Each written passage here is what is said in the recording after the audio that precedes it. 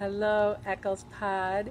And if any of our first grade friends are watching, I'm Mrs. Eckel. And we're going to look forward to next year and see what God has for us. Today, I'm going to read a book called The Forgotten Friend. And it's by Gary Richmond. Can you tell who the Forgotten Friend is?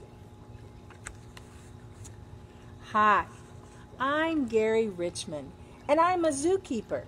As a zookeeper, I've learned a lot about God's Word and His wonderful animals. At the same time, I've learned a lot about God. This true story is about my family's dog named Ladybug and a lesson in friendship and forgiveness. When I was 7, Ladybug came to live with us. She was a small black and tan puppy.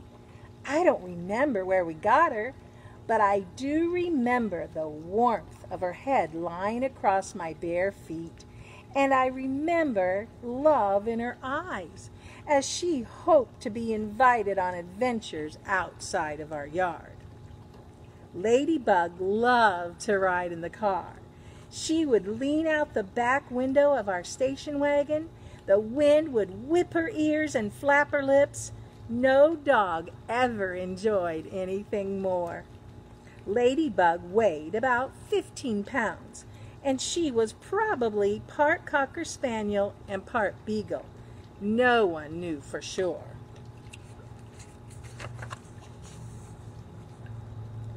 A happy dog, Ladybug, was ticklish.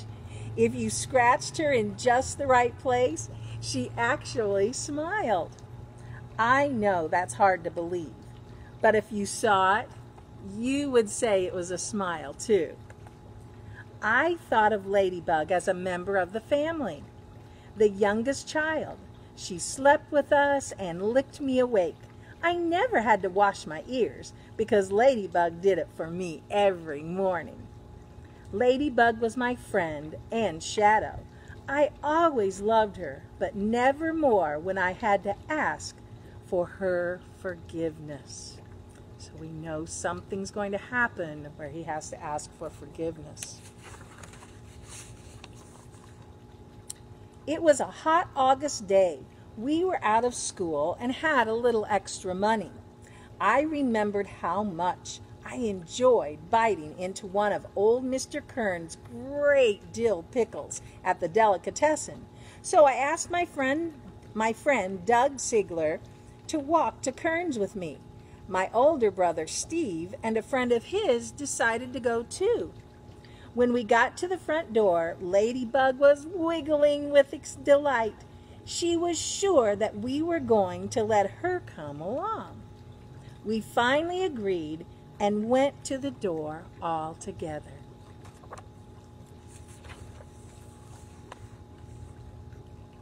Ladybug was not leashed because she would never bite anyone. She was always running just ahead of us. She would stop now and then to smell something and make a memory. Then she would run over and jump up on us. She was letting us know how glad she was to be a part of the adventure. When we arrived at Kern's, we told Ladybug to sit at the front door. She had to wait for us for a while. We went inside to eat. I bought one piece of pumpernickel bread, one slice of aged Swiss cheese, one large dill pickle, and a bottle of Dad's old-fashioned root beer. Nothing was better than that. Licking our fingers clean at last, we left. Once we were outside, we called Ladybug to follow us home. 20 steps down the street, we came to Hillcrest Pharmacy. In the window, we saw the new issue of Mad magazine. Again, we told Ladybug to sit on the sidewalk and wait for us, and we went into the store. We all read the funny magazine over Doug's shoulder, and we laughed at the silly jokes. Finally, the store clerk asked us to buy the magazine or leave. So we left through the back door. It was a shortcut home. We forgot Ladybug was waiting patiently at the front door of the pharmacy for us. And then it's closed. Afternoon soon became evening. Our friends both left for their homes and dinner. My dad came home from a hard day at work. He was a builder. After washing up, he called us to the dinner table. It was meat and potatoes dinner, the kind with lots of leftovers that Ladybug loved. My dad scraped them onto a plate and stepped out the back door to call Ladybug. Is she going to come? She didn't come. So he asked Steve and me if we had seen her. We looked at each other, both suddenly knowing what we had done. I didn't answer. I hoped Steve would answer first and get most of the blame for losing Ladybug. At last, Steve told Dad that we had left her outside Hillcrest Pharmacy.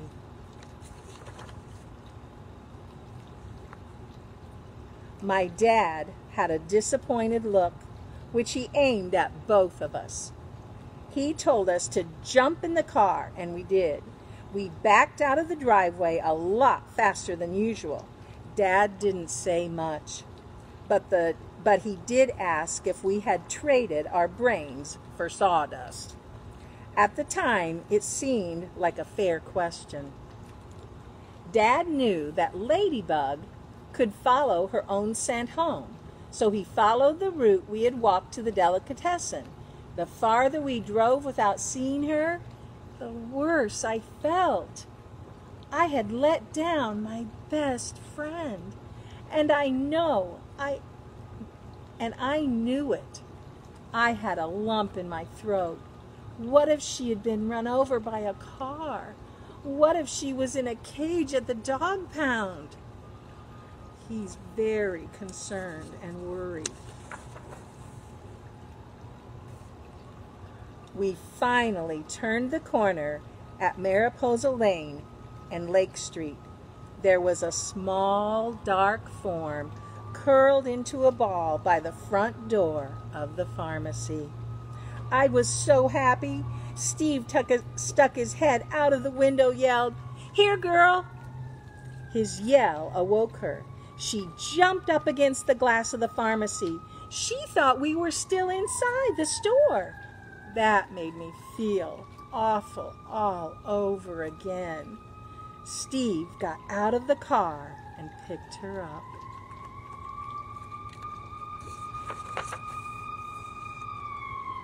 It was a happy time for all of us. Ladybug wiggled until I thought she would fall apart.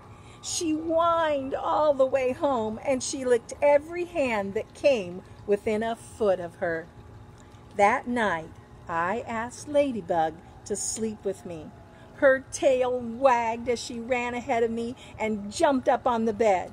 When I turned out the light, I called her to come closer. Then I hugged her tight. I told her how sorry I was to have let her down. She just gave me a big, sloppy doggy kiss and rolled over for me to scratch her tummy. That was her way of saying, "I forgive you." I scratched her until we both fell asleep. Aren't dogs just wonderful that way? Ladybug was always ready to forgive. All she wanted was to be part of our family, her family. The saying that a dog is a man's best friend is surely true of Ladybug and me.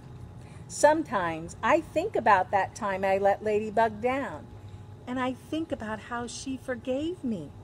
Then I remember Jesus. One of his closest friends let him down too. When Jesus got into trouble, Peter pretended that he didn't even know Jesus. He acted as if he had forgotten Jesus, just as I forgot Ladybug. When Peter realized what he had done, he felt terrible, just like me. He was so upset with himself that he cried.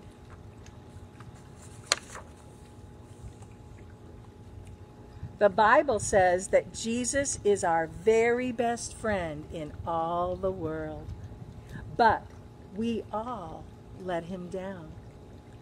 Then it says the most wonderful thing of all, Jesus loves us so much that he forgives us, even when we don't deserve it. And he wants to forgive others the same way too. I guess Ladybug must have learned that lesson somewhere. I just hope I can learn to be forgiving too when someone hurts me. Isn't forgiveness wonderful? And boys and girls, the forgiveness of Jesus is wonderful. He loves us. When we confess our sin, he is faithful to forgive us every time, because he died on the cross and shed his blood for all of our sin. And I am so thankful that stories like The Forgotten Friend get written, because it reminds me that even though I do wrong, Jesus forgives me, just like this special ladybird forgot his friend, his owner. I hope you enjoyed this.